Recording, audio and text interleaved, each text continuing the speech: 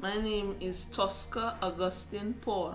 I have been at this school for the past 18 days and I came here as rescue from Hurricane Maria. My home just vanished into thin air.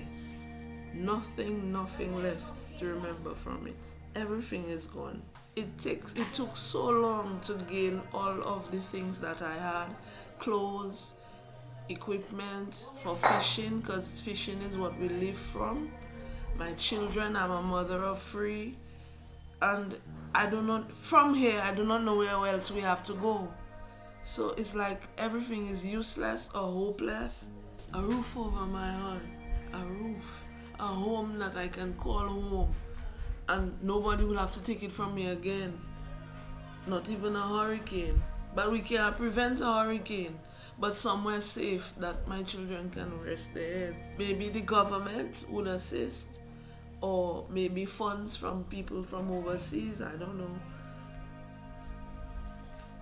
I'm not expecting much because riches can go so fast, but just comfort.